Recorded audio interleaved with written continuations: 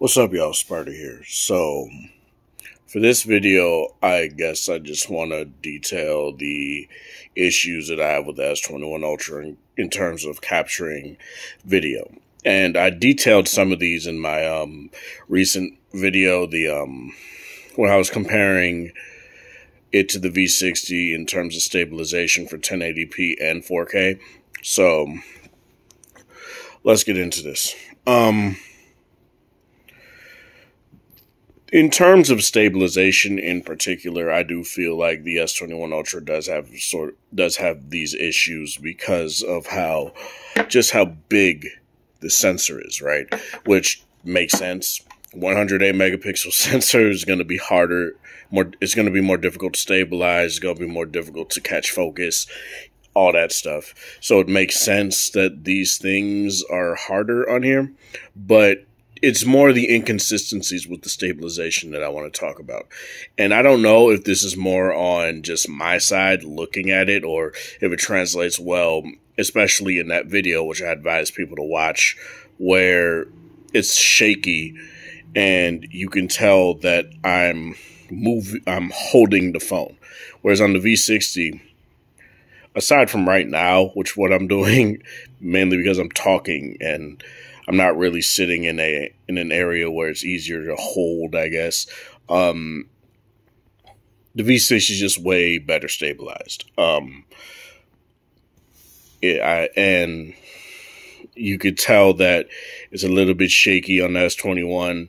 It looks a little bit jittery. The 1080p honestly kind of looks like ass. Like, if I'm going to be honest, and I know that, why not just go to 4K? Because the 1080p should be good enough, right? Especially if you don't want to transfer a whole bunch of large files from one phone to another, like I tend to do to edit and stuff like that. This should be able to be a more stabilized platform without me having to use a gimbal. On the V60, for example, I don't feel I need any sort of gimbal or any stabilizer while walking for vlogging or anything like that. I feel like I can trust the phone enough to give me very stable video without me having to, you spend $100, $200 on an extra accessory that I'm only going to use very rarely. The stabilization on the phone itself should be good enough for that to happen. This is more like iPhone stabilization, where it's not floaty, but it's not floaty like a V60, but it's inconsistent with how stable it wants to be. And 1080p is not very stable, and the video quality is actually kind of bad. In 4K, the stabilization is definitely better, and the image is more crisp. I don't know what's going on with that, because I'll show you guys actually what resolution it says the files are in, which is very weird. But yeah, let me go to this one. As you guys can see right here, for the 4K file, this is 3840 by 1644. This one, it says 1920 by 824, so it's not really going into 1080p at all. That might be because I'm doing 21 by 9, but on the V60, it has no problem giving me 21 by 9, 1920 by 1080, so I don't know. Maybe it's the resolutions, maybe it's the sensor size or something. I'm not a camera aficionado or anything like that, so I don't necessarily know. I just know what is the basics of what's needed to know about how these sensors work and how they can pack 108 megapixels in this small footprint like that, right? So yeah, in terms of video, I do feel there are some issues. If you want the best stabilization, you're gonna have to go 4K. And due to the fact that there's no SD card for this expansion option for this phone, you're going to have to go 256 or 512. To me, that's very much an issue to me. Especially if you're going to be using this as your main content creation platform. You're basically going to have to either not do 21:9 and just do regular 1080p 16:9, or, which for me kind of sucks because I just like to do 21:9. I've gotten used to it. I do it on my G8, I do it on my V60. Like, it's just I even did it on the S20 FE, and the S20 FE did not have these kind of problems. Again, most likely because the sensor is way smaller and it could be stabilized better. Focusing has not necessarily been a huge issue for me. In terms of like photos anyway, in terms of what this, I almost touched the lens, in terms of what this sensor can do and the laser autofocus, obviously, the issues that the S20 Ultra had are kind of like, there are sometimes, it depends on the subject, where it won't focus and I'll have to go into pro mode to manually focus.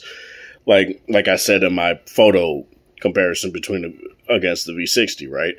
Where it's a very small subject, it's gonna take a bit to you're gonna have to use that manual focus. And that's obviously going to change. The color temperature is going to take all the super juicy AI stuff that they like to put on top of their images off. So that's just something that you're going to have to deal with.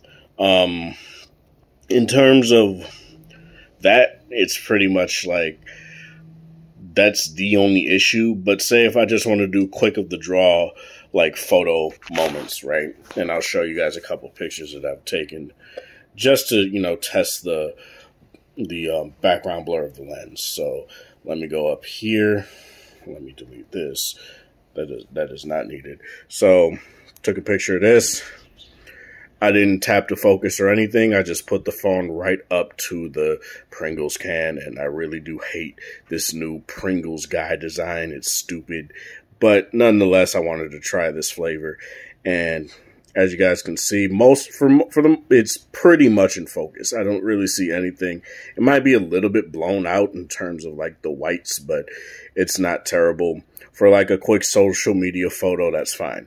Then I took a picture of this, and it looks a bit more purple than it actually was at the time. That might be the sun hitting it, because it is a sunset and it's setting, as you guys can see on the left, right on this furniture barn right here.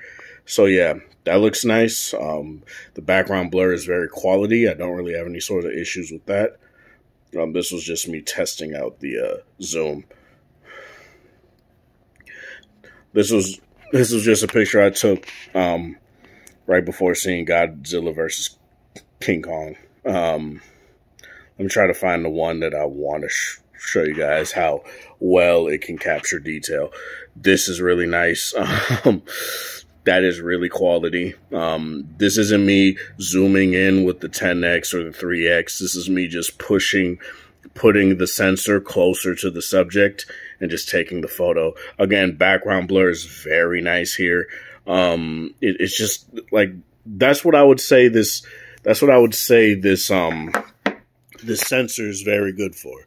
Giving you a good amount of detail while giving you nice background blur to where you pretty much never need the portrait mode, which is it does suck for human subjects.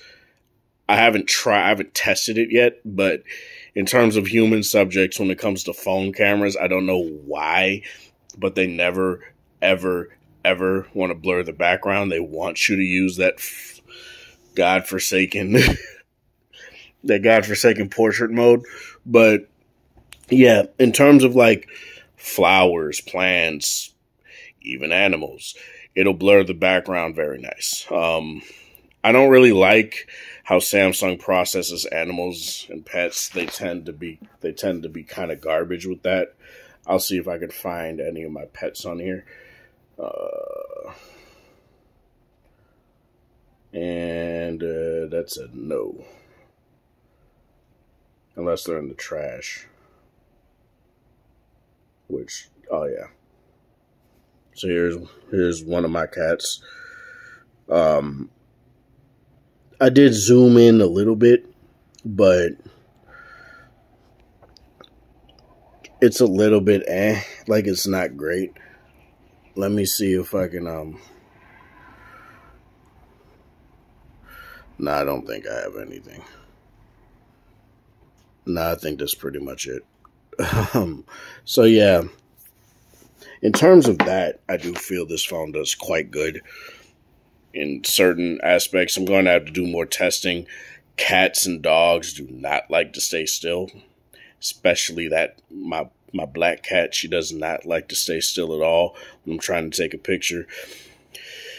I think the best picture I ever took of her was on my G8. So I'm going to have to try that again. But yeah, in terms of that, it focuses quite well. It will automatically go into night mode when you have the AI enhancer turned on. I wouldn't do that. And when you also have that turned on and it can't catch focus, it will. Let me see if I can get it to work.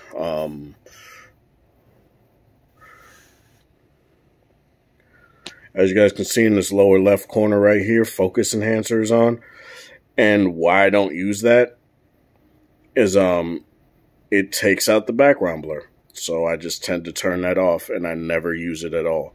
So that's something that is there that I never use, and I kind of wish they didn't put it in the phone because it kind of sucks. It shifts the angle of the sensor, so it's probably using a different sensor, and it just doesn't look great. I don't really like it. Sure, it's better for focus, but I don't. If you're going to sacrifice one of the very nice qualities of the 108 megapixel sensor, I don't want it. So, yeah, that's all I really want to say for this, though. Let me know in the comment section below if you have an S21 Ultra, how you've been feeling on the camera and the how you've been feeling on the camera, video, just the phone overall. Again, I really do like this phone overall. It's just I'm trying to find flaws with it that I don't necessarily like. This isn't me trying to trash the phone because it's a Samsung phone and they took out a lot of features that I liked. It's not just that. I do like the phone a lot. I don't regret the purchase at all. So that's just really all I want to say for that. The V60 is very good at giving you a good amount of background blur. That could be that could be a thumbnail. But yeah, this is Sparta. Thank you guys for watching. Thanks for support. Hope you guys have a wonderful Friday or whatever time of day it is in the area. Again, like the video if you like it, dislike if you dislike it, show people that are interested in this sort of content. And thanks for 1,024 subscribers. Keeps fluctuating, as always, but thank you for over 1,000 subs, period. I really do appreciate it. Finally get to do the monetization. I might start doing live streams. I don't know.